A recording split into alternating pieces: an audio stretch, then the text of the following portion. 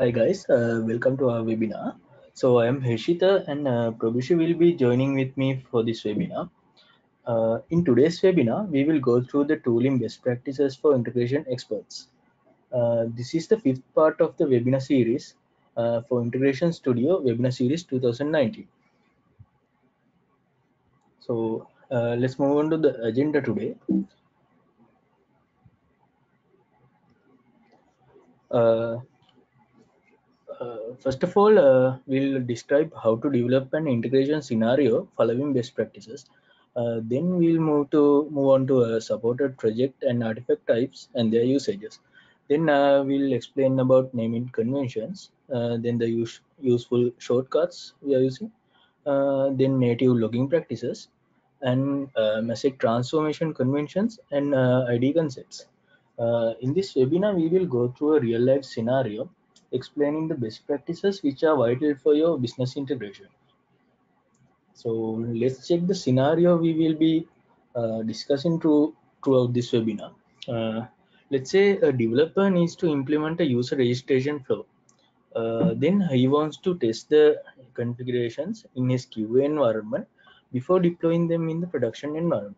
Uh, some of the configuration in these two environments can differ due to their infrastructure, such as endpoints, data source, things like that.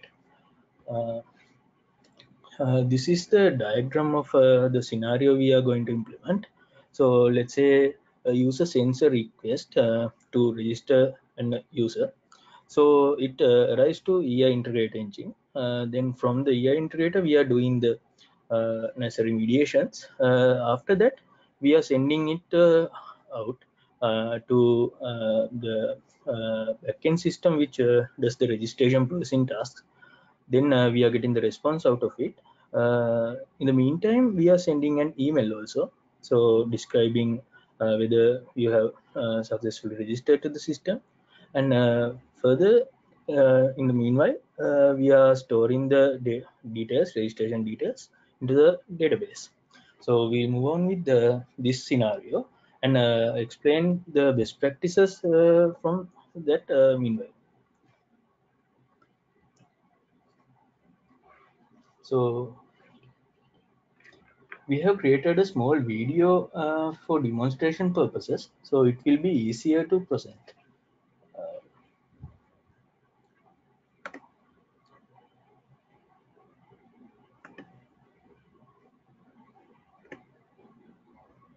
So we will start the integration studio now.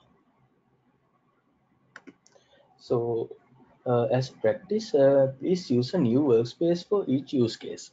So from the that's because we can organize our use cases properly if we use a different workspace for each of the use cases. So let's say we are doing the user registration use case. So we are creating a new workspace for that. So uh, in our integration studio, we have several project types we can use. It depends on the use case we are developing. So mainly we have Maven multi-module project, ESB solution project, composite application project, data service, BPMN projects. So we have to choose this according to your use case. So let's say we are developing some use case with proxies, APIs and stuff. We can use a ESP solution project.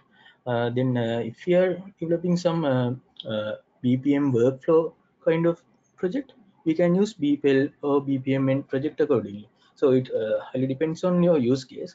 So we have to choose whatever the project we need to develop. So these are the supported project types we have in Integration Studio.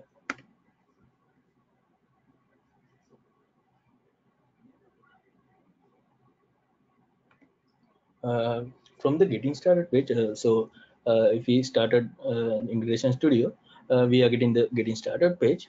From the getting started page, you have to select Maven multi-module project.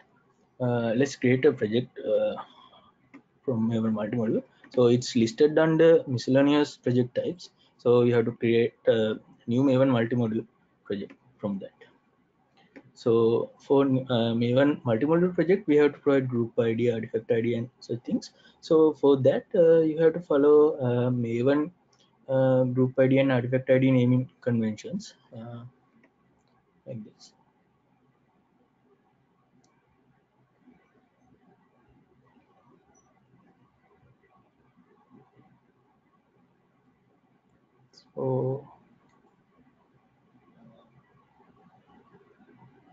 So we can see now the Maven multi-module project is created.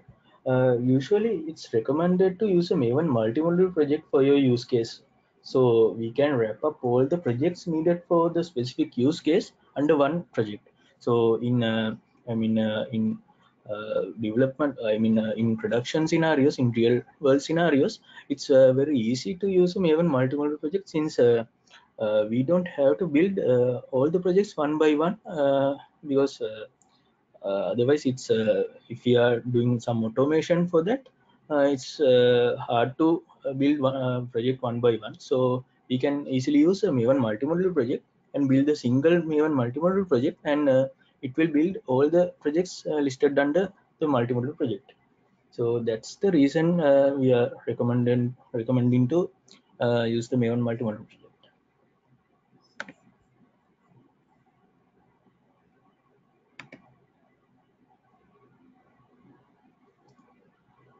So we have to select a new ESP config project now. That's because we are in our use case, we are creating ESP artifacts.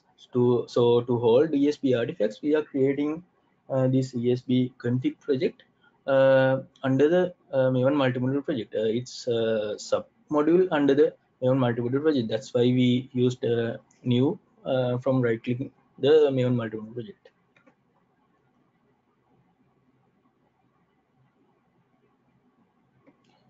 So, we are defining the name for the project. So in all of the projects, we'll describe about the naming convention later. So as for now, I'll say yeah, for as a naming convention, use the use case name followed by the project type for the project name. So in here also we are following the same naming convention. So we have defined user registration system, then common artifacts. We are defining it as common artifacts before, because we have this project is created to hold all the common artifacts. So that's why we are defining it as common artifacts. So you can see user registration system is the use case, and the common artifacts is the project type for this. So as I said earlier, you have to define the Maven group ID and artifact ID according to the Maven naming conventions.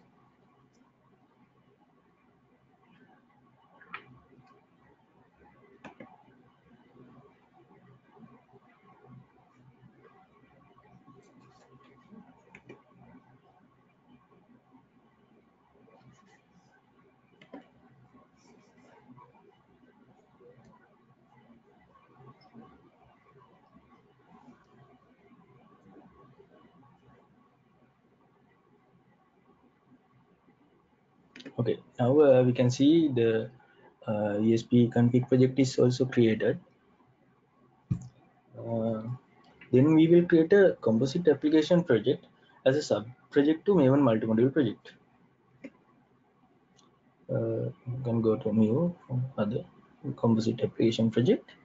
Then we have to follow the same naming conventions for this project name also.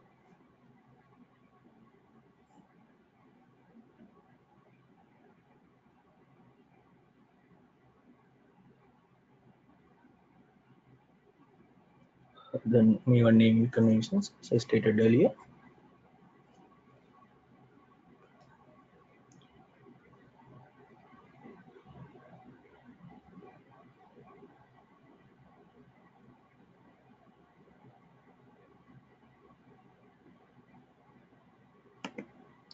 So this project type is created to export the ESP artifacts we created in the ESP config project. So this is like a exporter project for the ESP artifacts we are creating, such as proxies and APIs. So we can deploy these composite applications, as you may already know, composite applications directly to our EI server.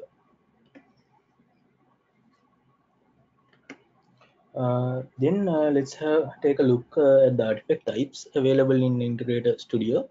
So basically, inside the ESP config project, we can define these artifact types: proxy service and REST APIs. Those are the most used artifact types. Then sequence, endpoints, inbound endpoints, message tracer, message store, schedule task, and so on. So we have to select these artifact types also according to the use case. So let's say we are doing a REST based integration flow, we have to use a REST API. So such like that. So we are, if we are doing implementing some listening to VFS or things like that, we can use inbound endpoint, things like that. So those are the artifact types we have.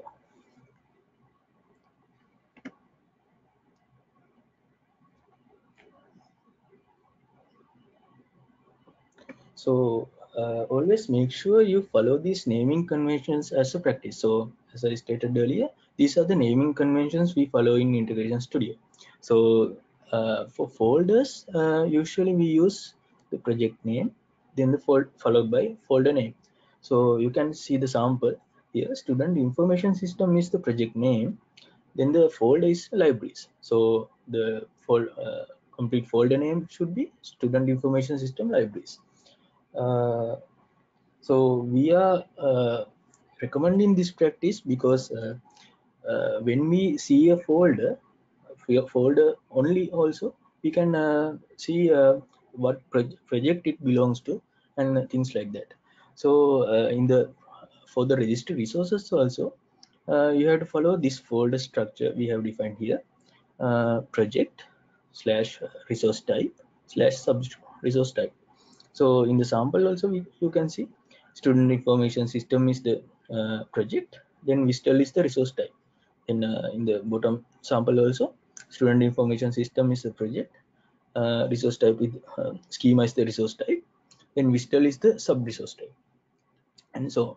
So for project names, if it's not a child project or sub module or something like that, if it's a flat project, then you can use just the project name, as you may already know. Then if it's a sub module, so it's like a nested project, what we have used in this scenario, you can use the project and the module name. So you can see as a sample, in the sample, student information system is the project name, and the data service is the submodule. So the submodule name should be student information system data service. So for the source files, as you may know, in integration ESB projects, we are creating source files for proxies, APIs, and other things. So for those things, we have to define project name underscore file name underscore type dot extension. So you can see project. So you can see in this sample, project name should be student, file name is the student, so it may be the name of the sequence, then the type is sequence, then the extension, usually the extension is XML, like that. So it's better if you can follow this naming convention, so it's very clear to understand, and it will increase the readability.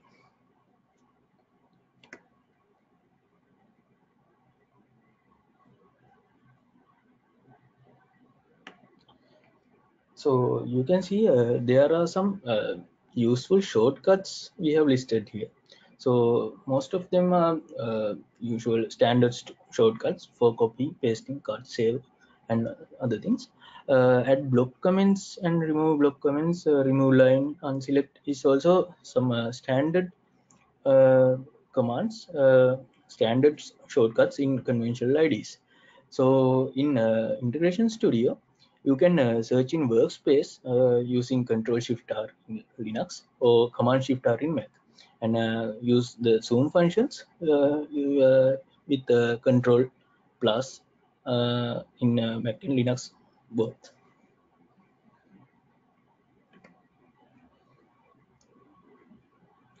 So we will move on to the scenario we've been developing. So as for the artifacts, we will first create the fault sequence.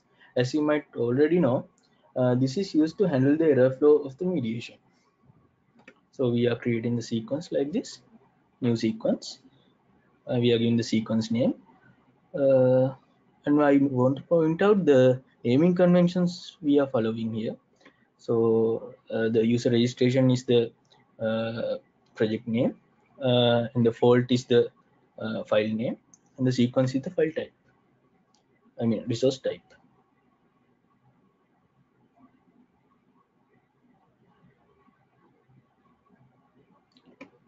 So I'll explain the about log mediator. This is a vital part in every integration scenario, because log mediator is the one we are using if we want to log something in our integration flow. So mostly this is used in the message flow as checkpoints, as you may already using when developing the integration flow. We are just using log mediators to check the uh, state of the integration at that point, things like that. So but this is not recommended to use in production setup, except for in fault sequence. The reason behind is the in production setup we might don't need many logs in happy paths. So but in fault paths, if we occur any error, we might need to log the to backtrace the reason for that error. So that's why we are recommending not to use log mediators in production setup. So but in fault sequence we have to use that. This is very important to use within the fault sequence. That's because we can isolate the issue with that. Then in log mediators, when logging the fault sequence, when logging the fault flow, we can use these inbuilt properties to retrieve the error details. So if we log these error details, we can just isolate the issue, isolate the error we had occurred. So that's why it's very useful when developing actual integration scenarios.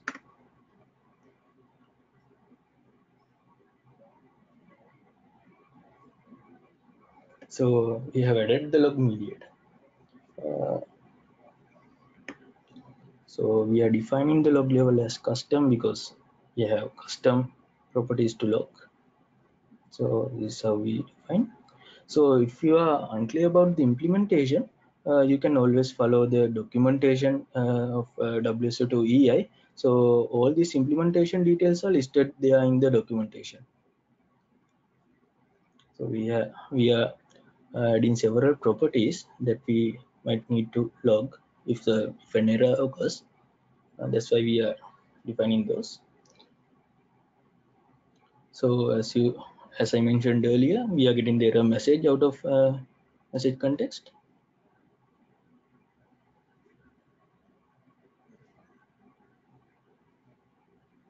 Like this. An error code,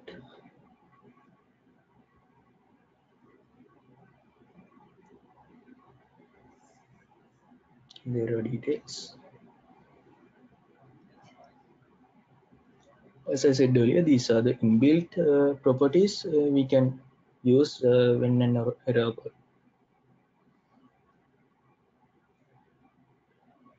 Then the exception.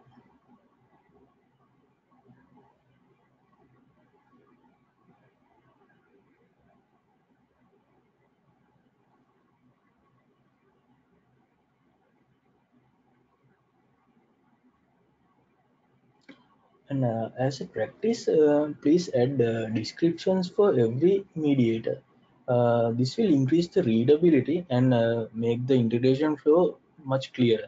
So if any other developer or any other one reads the integration flow, they can easily understand what is happening and why we are using this specific mediator.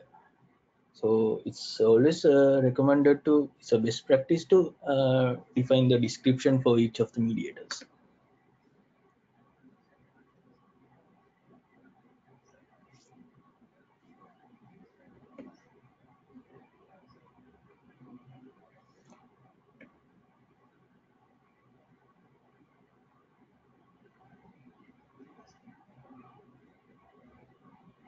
So we have added a drop mediator also. So that depends on the use case. So in our use case, we just want to log the fault, log the error, and drop the any messages coming out of it.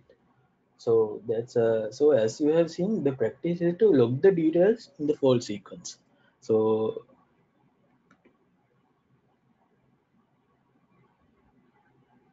now we are creating a REST API. So it's better if you can follow the same naming conventions when referring to the APIs also. So this is also a resource. So we are defining it like that. Then defining the context. For the context, it's implementation specific.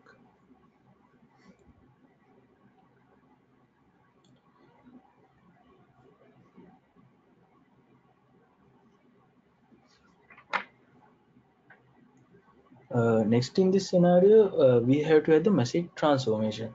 So there are many mediators in EI for transforming the message, and you may wonder what is the ideal mediator for each scenario.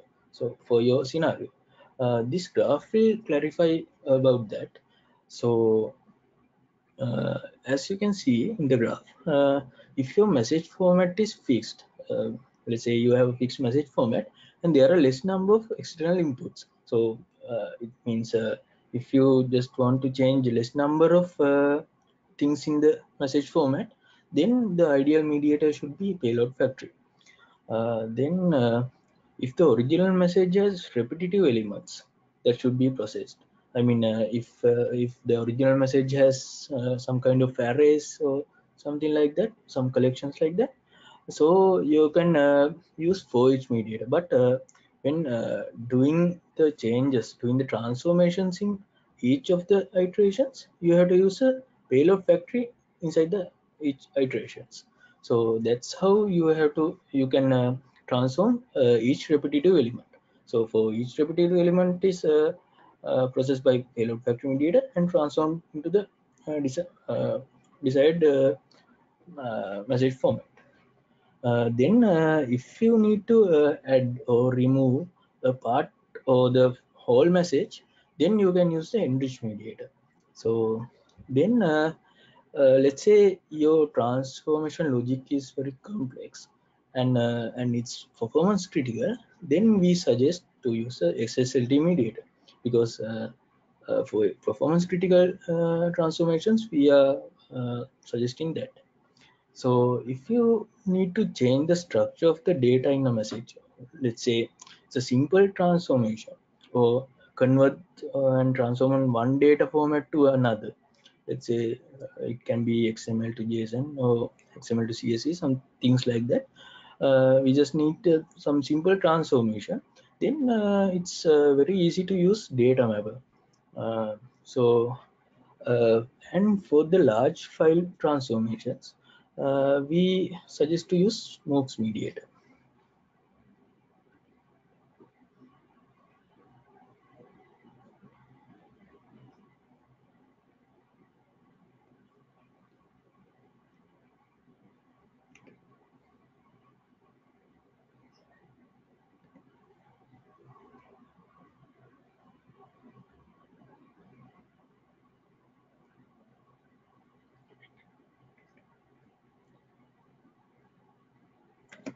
So let's assume that payload factory, payload comes with the repetitive element.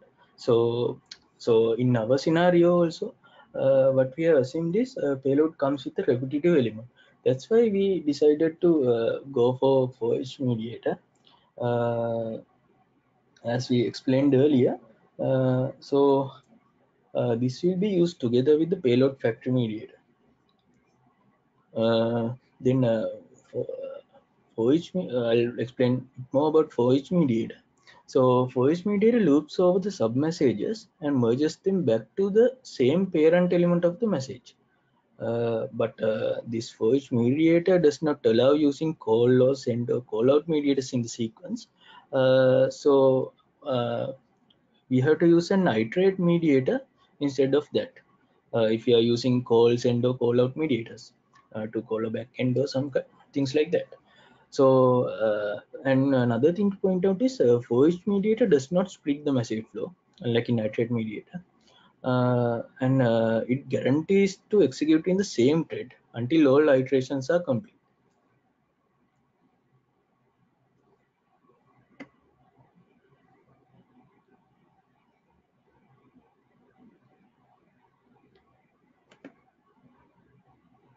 So we can so let's get back to the development. So in the mediators panel, we can select a palette.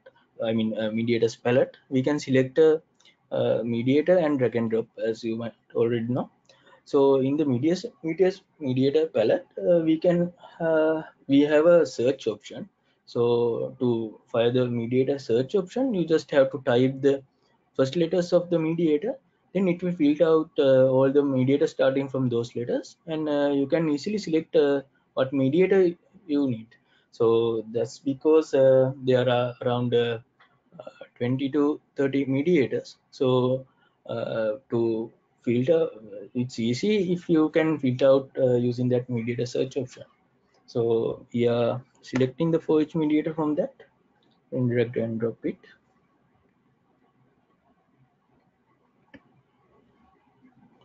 So we are providing for each ID for that. You can always refer to uh, WSO2 EI documentation for implementation details. We are not that much focusing about implementation details in this webinar, since this webinar is to describe about the best practices you might want to follow.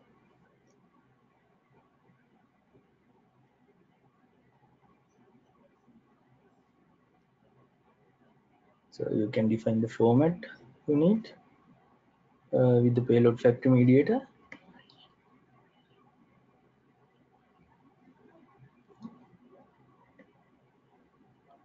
So as I stated earlier, the payload factory mediator should be used along with payload factory, I mean for each mediator.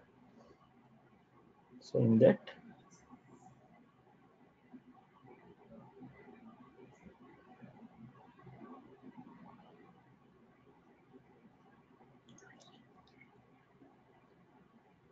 so we can define the expressions. So to replace the dollar mark for the format. So we have created the payload. We have transformed the repetitive element like that, since we have a repetitive element in our uh, payload. So uh, then I'll describe about the clone mediator. So clone mediator basically clones a message into several identical messages.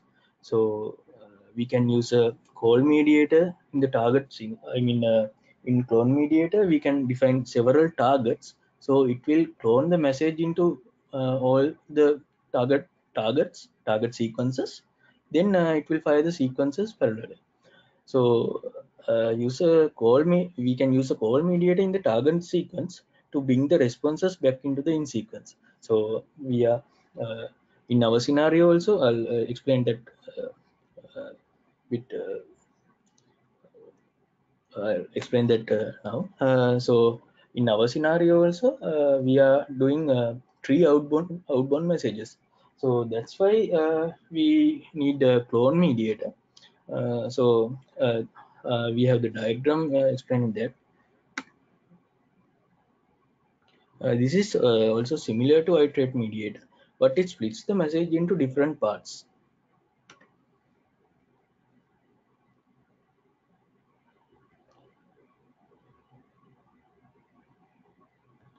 So you can see how we are implementing the outbound messages.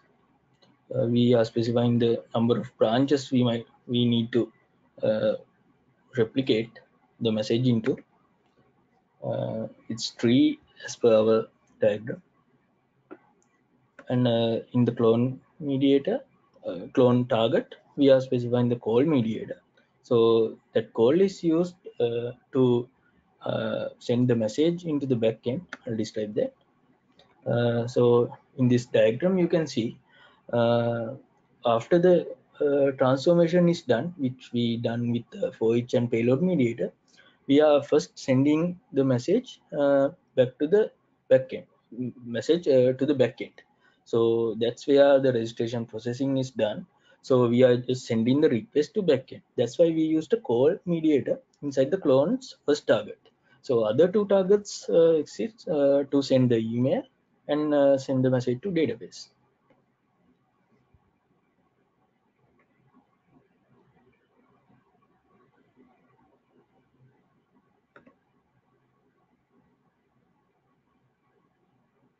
So as I stated earlier, we have used a call mediator here, but we have several mediators which we can use to send a message to a backend or to external third-party endpoint. Main three mediators here is send mediator. The use cases we need to use send mediator is when we need to send a message, and if the response come to the out sequence or to the specified receiving sequence, we might need to use the send mediator. So send mediator uses non-blocking transport. So when using send mediator, we can't define any mediators after the send mediator. So that should be the end mediator of a in sequence. So that's also should be considered uh, when selecting send mediator to your integration flow. So if there's no other processing should be, if there's no other mediators should be done in sequence, we can use send mediator. But if we have other processing to be done in sequence, we can use a call mediator. So in call mediator, it sends a message, and the mediation flow will continue with the next mediator after the send operation is done. Uh, so as I said earlier, if you have any other transformations after the uh, message received in sequence, we can use call mediator. So call mediator is the recommended mediator for service chaining scenarios. And call mediator also uses non-blocking transport by default, but we can define it to blocking also. Then we have a call out mediator. This mediator is also behavior is similar to call mediator, but this the changes difference is this is using blocking transport by default. So so uh, when we are doing the call from call out mediator, the performance is not good as call or send mediator because of the blocking feature.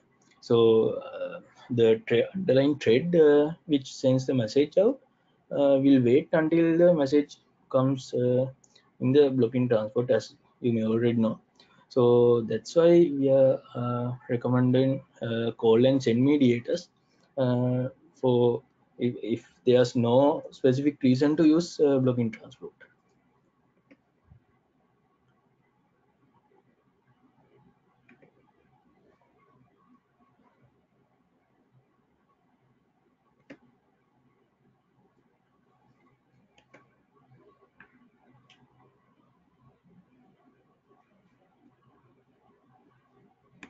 We have now implemented the backend call mediator, but for the call mediator, we have to define an endpoint to which backend to define which backend the request is going. So that endpoint I'll describe much more about this endpoint we are using.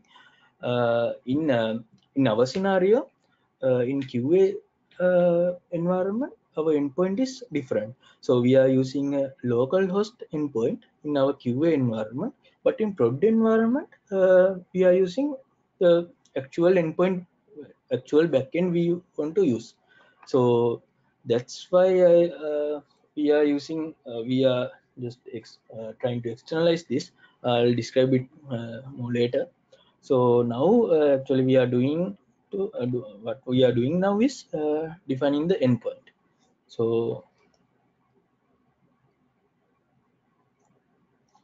in most real world scenarios, we use QA dev environment for development and testing the artifact. After successful testing phase only, we'll be moving to prod environment.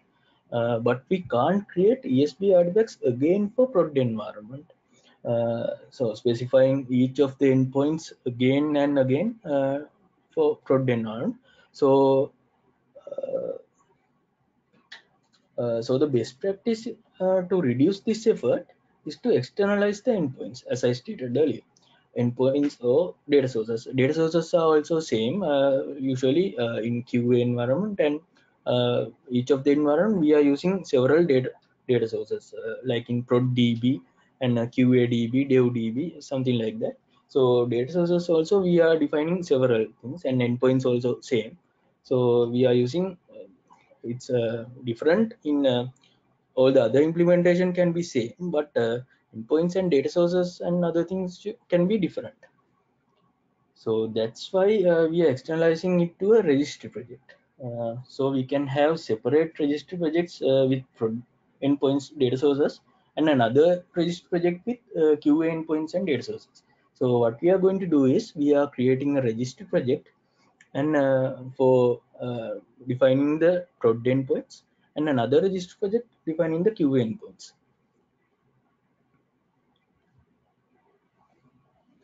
You can see we are creating the registry project. We are following the naming convention also. So is the best practice for these scenarios is to use externalize those endpoints and data sources into several registry projects. We will describe how to use that now. So we have created the QA registry project. Now we are creating the prod registry project.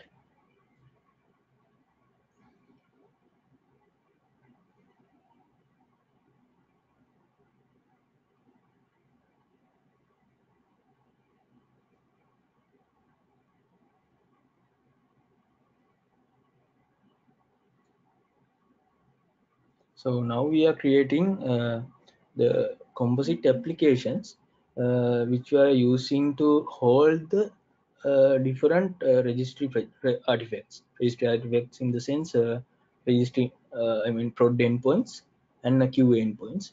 We are defining two several composite applications which holds QA endpoints and prod endpoints. So if we define like this, so when moving to prod from low environment, only thing we have to do is replacing these endpoint references. So then we don't have to do anything to the endpoint definitions.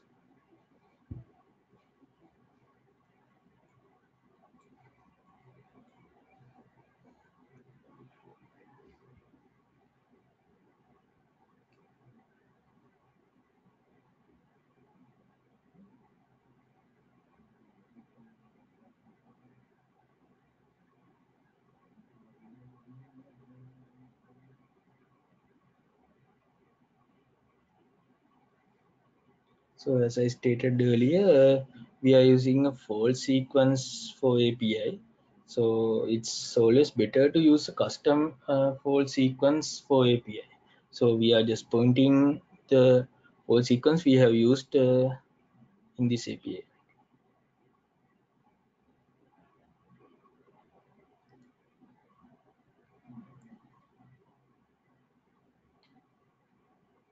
So in the registry projects we have created for QA and prod, Now we are referring to the QA register project. We are creating the endpoint as we have described earlier.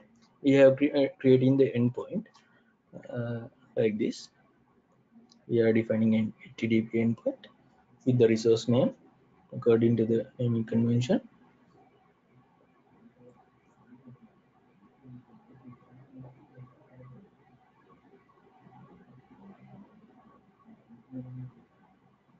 This, so in here you are defining a localhost endpoint as I have stated earlier. This is QA endpoint, so we are defining it as localhost. This implementation specific. In prod also we are doing the same thing.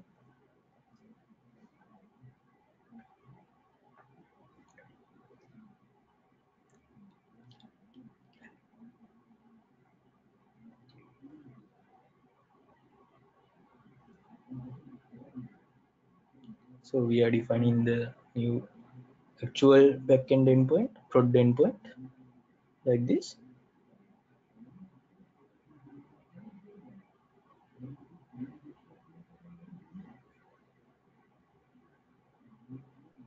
And after that, we are referring the created endpoint with the named endpoint in the sequence we have created earlier from the code mediator. So in the name endpoint, we can refer to register resources like this and select the prod endpoint. So as you can see, if you need to deploy it in a QA environment, we just have to change the reference of this named endpoint. Then we can have it pointing it to QA endpoint. I mean localhost endpoint.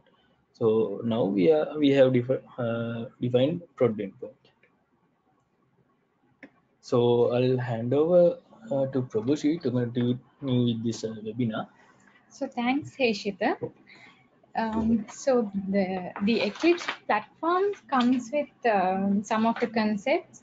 One is the perspective. So basically, a perspective defines a set of views and their positionings, and also it has some toolbar customizations to develop some of the artifacts. And our WSO2 Integration Studio uh, has different perspectives which are specific to different purposes.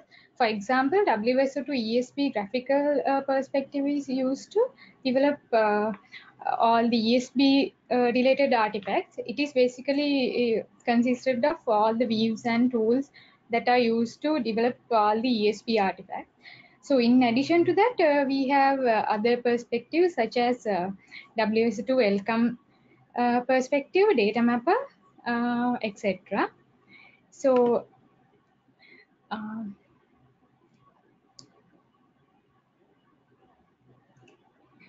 in the top right corner, you can see the currently selected perspective.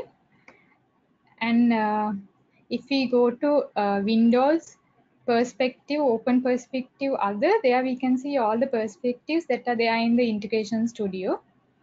And let's assume that we have accidentally closed some of the views in the perspective and we switch some of the perspective. Then we can't find some of the views now. And we need to restore the perspective again. That can be done by first we have to select the required perspective in the top right corner. And we select perspective, then we go to the window perspective and reset perspective, and then we can get the default structure of the perspective back. And also we have the weaves concept in Eclipse IDE. Weaves are basically different window segments that are there in the Eclipse IDE. Basically, mainly the weaves are used to provide navigation of the information in the workbench. In our Integration Studio also, we have several views such as Project Explorer. Mainly it is used to represent all the projects in the workbench and holds its folders and artifact files. In addition to that, we have several other views such as template guide, console view, properties, outline, etc. And if we want to search or open a view, we can simply go to Window, Show View, and other. There we can search for the views and we can open them from there. So another important option that is available with Eclipse is linking with editor option. That means if we have an artifact open in our window and we don't know where to locate that object or the artifact in the project. So when we don't know the location, we can simply go to the link with editor button on the top of the Project Explorer view. Once we click on it, we can see it will locate the artifact in the Project Explorer view. And in scenarios where we don't use multi-module projects, we can simply click on this link with editor button, even though the project is actually collapsed. So let's get back on to our use case. Now we saw how to implement calling the backend service for user registration process. So another requirement is to parallelly send an email while doing the registration process. So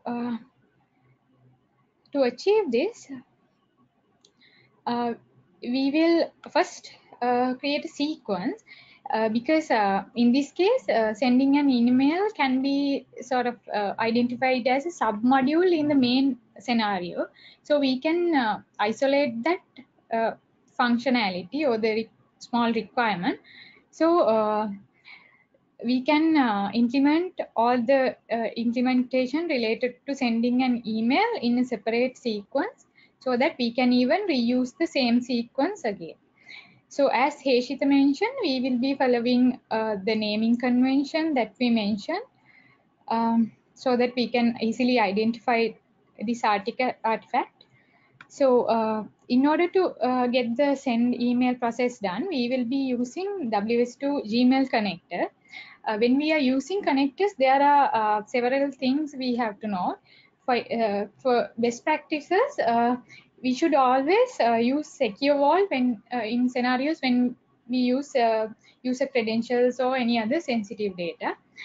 There we will be basically use the secure vault implementation in WSO2 EI. We will only call the reference or the secret alias within our Synapse configuration without hardcoding the sensitive data. And also in scenarios where we want to repetitively use the same sensitive data among different members in a cluster, we can simply locate that information within a shared registry location and use it from the registry instead of referring it again and again in the Synapse configuration. And also another best practice is to use the $CTX context instead of using the get property when we want to evaluate an expression, because a $CTX always get the evaluate using the message context at that moment, but for the get property function, it can even go to the registry table and search in the registry if that particular key is not available in the message content. So searching in the registry can be a bit heavy, so it can degrade your performance. So better to note those factors when you are using connectors. So first of all, we have to add our connector into our workspace to get that used in our development flow. So we will connect to the WSO2 connector store and download the Gmail connector.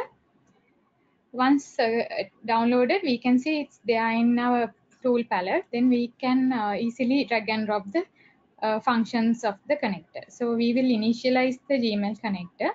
As I mentioned before, we should always use the secure vault implementation instead hard coding the passwords or any other sensitive data. So here we will be uh, using the secure vault secret alias of each parameters that are needed to initialize this Gmail connector.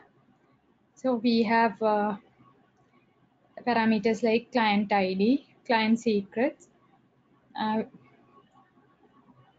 so once we initialize the Gmail connector,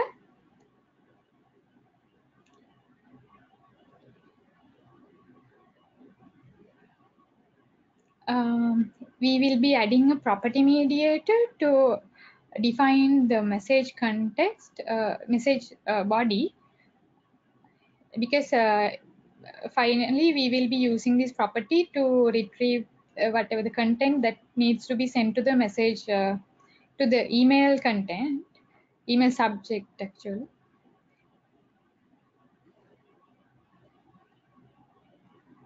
So then we will use the send function in Gmail connector.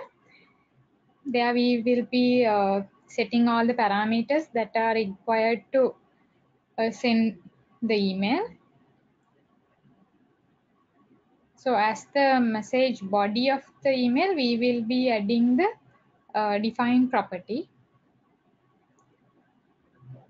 using the $CTX property. So once the mail is sent, we don't want to propagate the response coming from the Gmail connector further in this sequence. So we will be using the drop mediator to drop the message. And as Heshil mentioned, it's always useful to add descriptions within each mediator. In addition to that, we can always use comments within our XML artifacts so that it would be more readable for any user.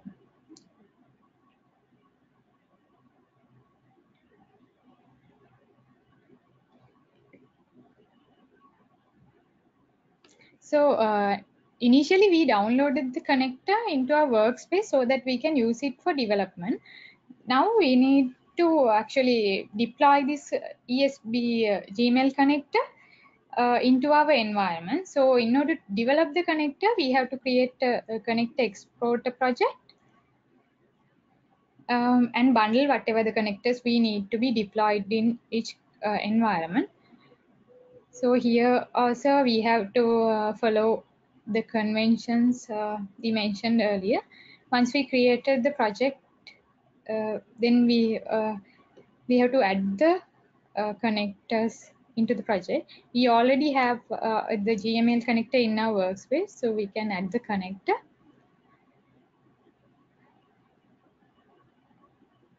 So since we developed all the mail sending functionality in a separate sequence, now we have to link that sequence with our main API configuration.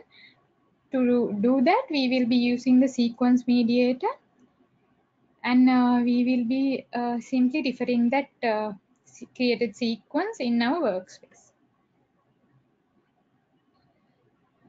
So get on with our scenario. We have another requirement to send the details into the database parallelly when we are sending the mail and calling the backend service. So in order to achieve that, we will be using WSO2 Enterprise Integrator inbuilt database mediators. Basically, we have two mediators, DB report and lookup mediators.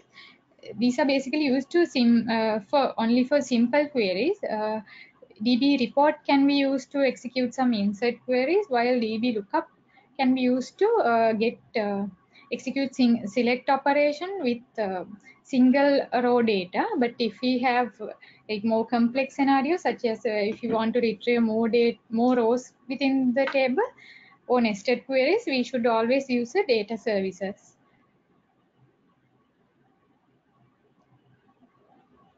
So here we will be using the DB report mediator. Once we add the DB report mediator, we have to configure with our database configuration. And as we used in the connector, we can always use the secure vault implementation to avoid hard coding the password values within the Synapse configuration. So, then we have to define the database name. Once we configure the database, we have to add our required query to be executed. So in this scenario, we assume all the data that are needed to execute this query is coming in the input itself. So we will be adding all the XPaths, expressions to get the data from the input and use it in our insert query. So we will get the basic user details such as name, email, city, etc. from the input.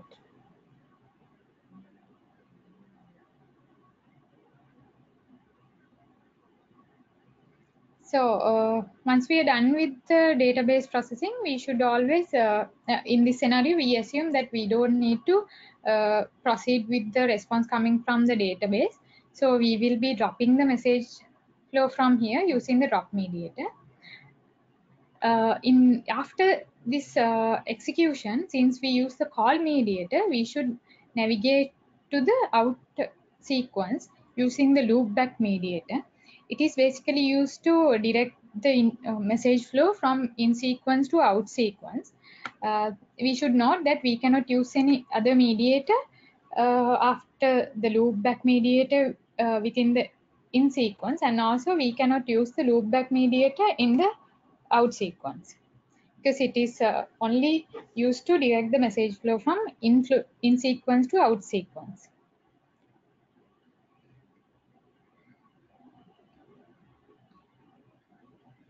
So in this scenario, we are using a custom mediator. When we are using custom mediators, we should note that we should only use it when we cannot use any other inbuilt mediators to get that work done. So when we are using implementing class mediators, we should be careful on the performance and also memory leaks that can happen with our code. So always stick to the Java naming conventions and best practices when you are developing the Java class mediators.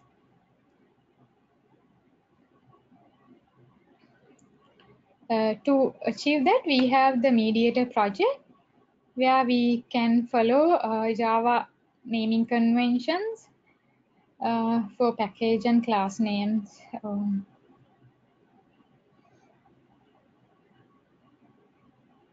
You can use the camel case for class defining class names, and also we should always follow the Maven conventions to define artifacts, IDs and group IDs, and once we create the project, we will get our class mediator implementation, which extends the abstract mediator of Synapse. It will inherit the mediator method from the abstract mediator, where we get an object of the context. So we have to implement all the business logic or the implementation within this mediator method.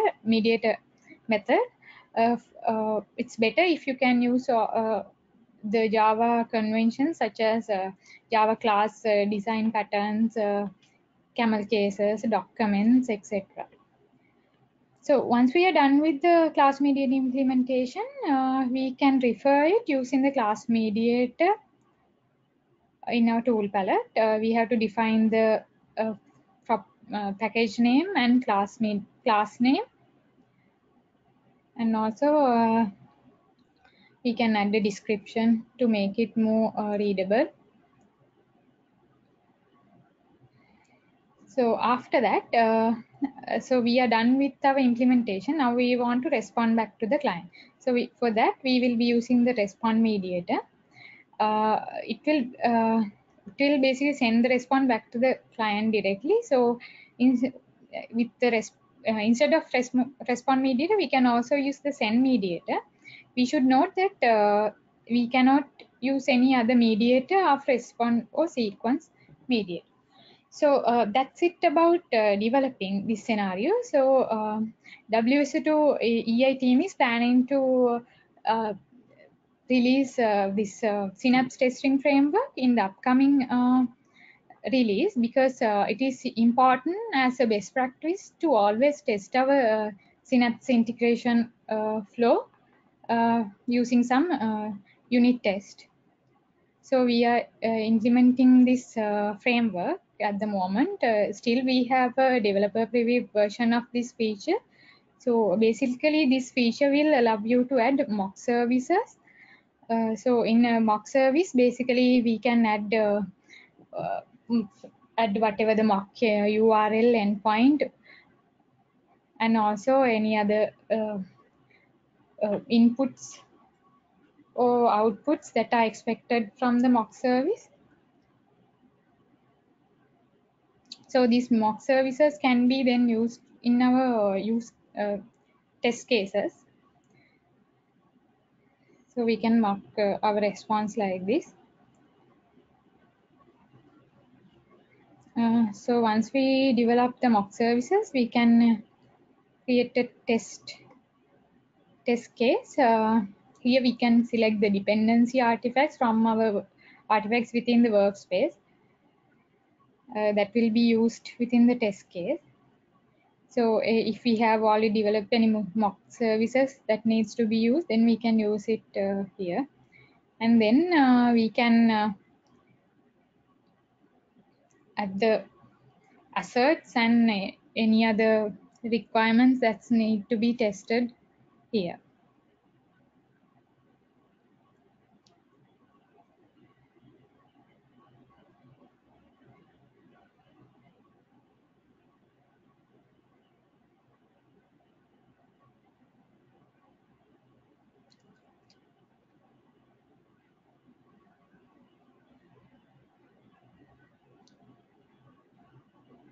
So as Heshita implemented, we had 3 composite applications, one for basically for the common artifacts and 2 other for environment specific artifacts.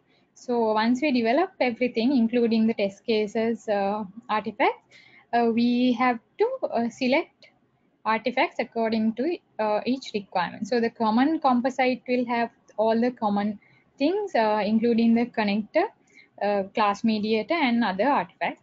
And QA or the prod composite applications will have their own endpoint configuration. So once we select and done with our implementation, we should always use some version controlling mechanism to manage our configuration. So it will be useful in cases where there are many people developing the same scenario within a team maybe.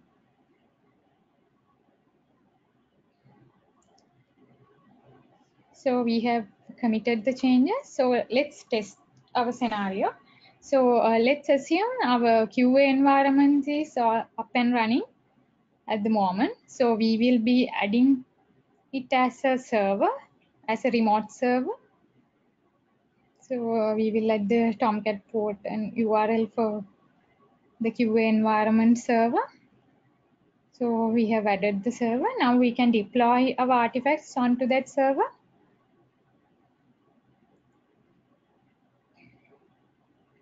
So we can see the artifacts are getting deployed. So let's see the database table at the moment. So we don't have any data there. So let's send a request. So we can see the message, email is getting sent. And also if we check the database table, we can see a new entry has been entered into the data service. So that's it about the tips and best practices of developing enterprise integrator scenarios with Integration Studio. So it's time for Q&A. So please post if you have any questions at the moment.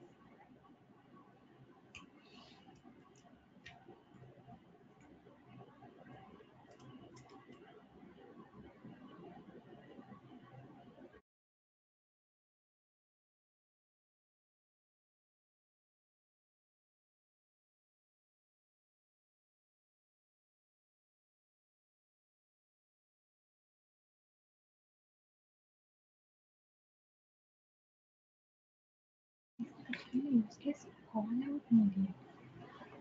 ඔයා දන්නවනේ block.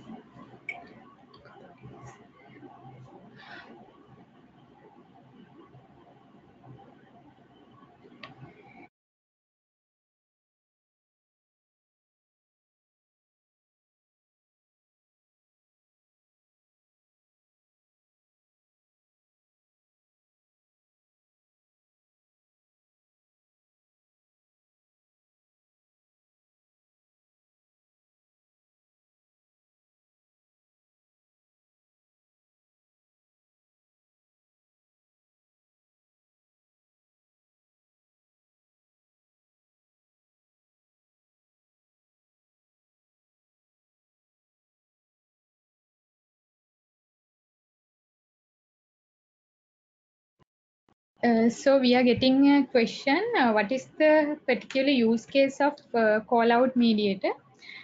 So it is basically using our blocking transport, which is we will be sending the request to a backend and we will be waiting that thread until the response comes back. Uh, so so it will be blocked until the response comes back. Instead of the call out mediator, we can even use the call with the blocking true option uh, with our new enterprise integrator.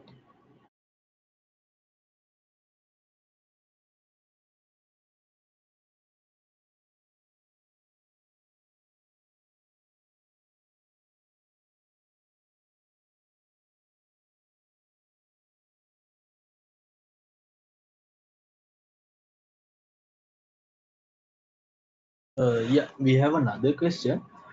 In our environment, we have both XML to XML transformations and XML to JSON transformation.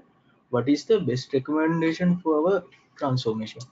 So, uh,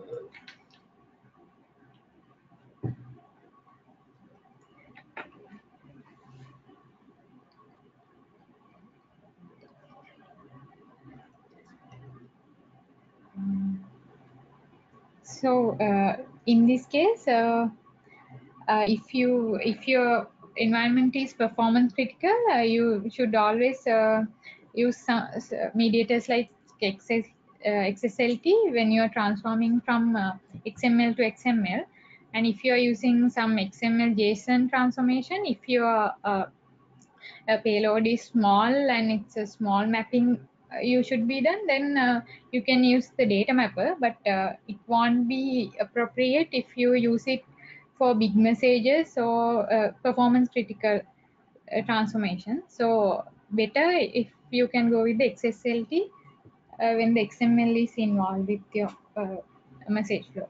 and uh, and if the environment is performance critical, which means the integration flow is performance critical, then it's better if we can use XSLT mediator. And if the performance is not that much critical and transformation is so simple, then we can it's better if you can use a data mapper mediator, since it's very easy to map using data mapper mediator.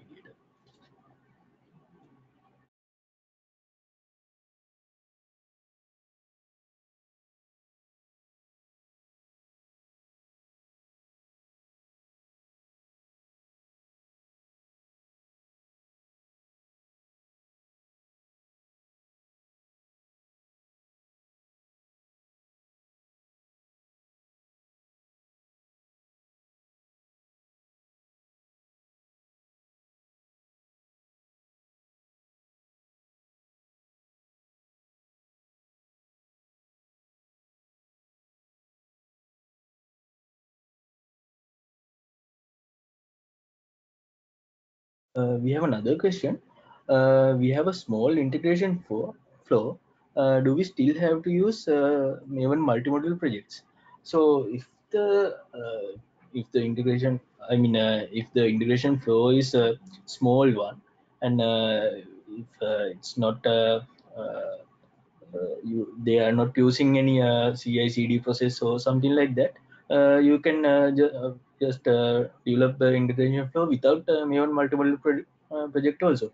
The advantage of using Maven multimodal project is just we can build all the sub projects at once. with a single maven clean install, maven build command.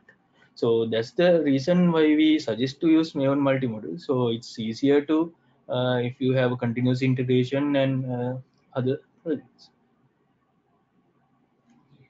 Uh, so since we are running out of time, uh, we will wrap up for today. So thank you for joining the webinar. I hope you enjoyed it. Please register for our upcoming webinar on VS Code 2. Thank you.